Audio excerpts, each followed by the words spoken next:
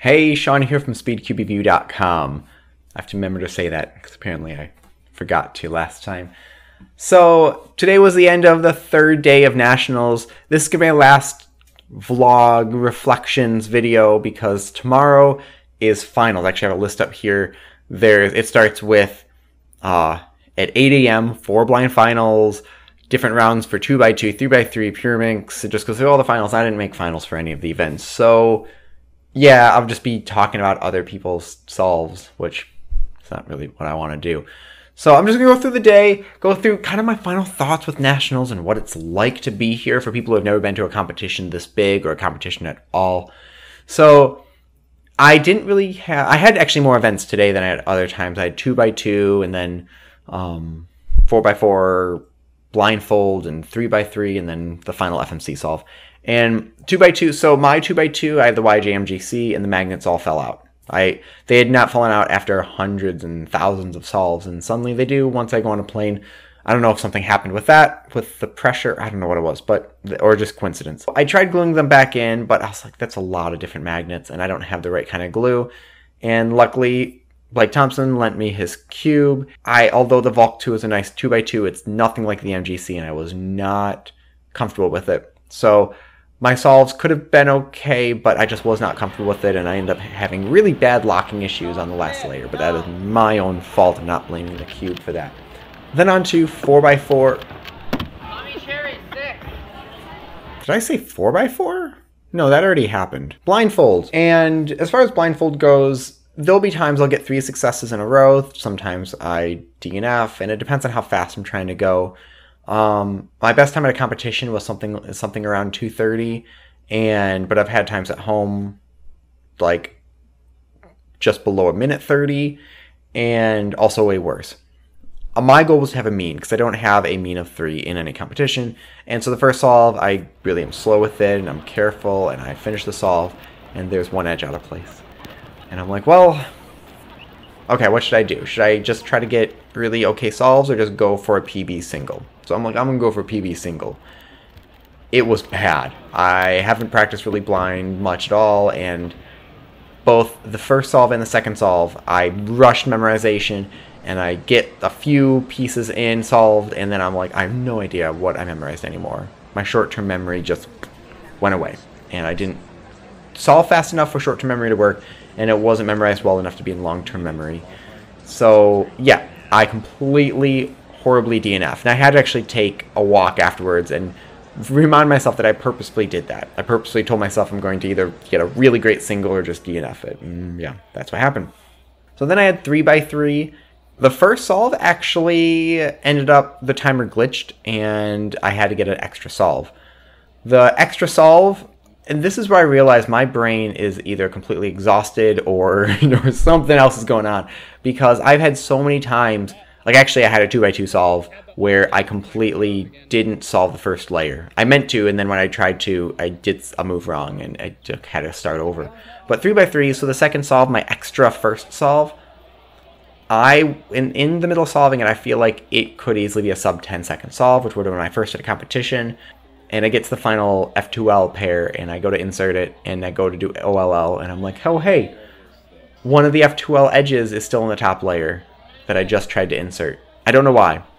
I have to figure out what I did. Then the second solve, same idea. I didn't have as great of a time to start, but I'm like, oh, let me just insert this final F2L edge, and oh, the edge is in there flipped. So I had to go back and do that. I did make it on the live stream. They put me, I don't know if it's on purpose or on accident, but they put me in the booth for the video. I didn't know what it was. I thought actually someone just left a camera there. I didn't realize that was the live stream table. And I put my camera in front of me, and Kevin Hayes called me out for not having the correct camera protocol for live stream, because I completely covered my solve. Speaking reviews a dirty camera in front of the cube solver. Can't see anything. Absolute garbage. It was kind of a cool one. I solved orange cross, and I did an X cross, and it was a pseudo cross where the cross isn't completely solved, but I fixed it during PLL. I got a PB average on 4x4, so I feel like I accomplished something with that. But this was probably the worst performance I've had at any competition. Now, Michigan 2019 is less than a week away. It's like 6 days away. And I'm excited for that. I think it'll be a little bit better because it's not super exhausting. So my thinking of why I wasn't quite prepared mentally for this is because of all the downtime. There's so much time in between each event, and you don't have jobs. Like, I'm not set to judge or scramble or do any of that stuff because of that. They're already pre-staffed for that. That my brain was just never ready to do the next thing. Even though I might be practicing, it was never ready for that.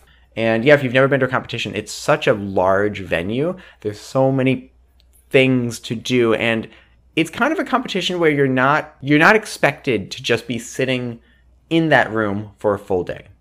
You're almost expected to leave and go explore the convention hall, go, just down the hall to BronyCon, or go down the street and to a restaurant. When you go to a competition that's more local, sometimes you're kind of expected to just be there all day. Maybe we'll leave for lunch for a half an hour and then come back.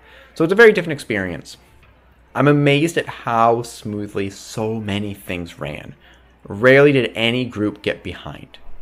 I think the closest that happened was on 2x2. They got about 10 minutes behind in my table, which caused an issue with me borrowing a cube, but it stayed so steady. And the fact that that stayed steady and everything was organized well with screens, and so you can just look at this big projector and see when you're ready to go. You can get text messages that will say, it's your turn to go up and do such and such. And the text messages, if you register for that, will tell you when you're ready to do it. There's all these different things that help everything run really well. So big shout out to just the staffing, the WCA, everyone who helped put this together. It was great. I hope that I'm able to come to the next year's Nationals. So thank you everyone for watching this. I got a lot of people that said they really enjoyed these videos. I'm enjoying making them.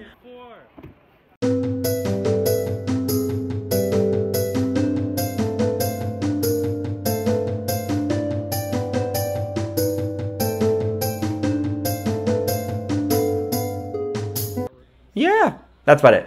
Okay, so thank you very much. I'm actually going to go now. Have a good night. I'll see you guys tomorrow if you are at Nats, and if not, hopefully I see everyone else a little bit later. Thank you.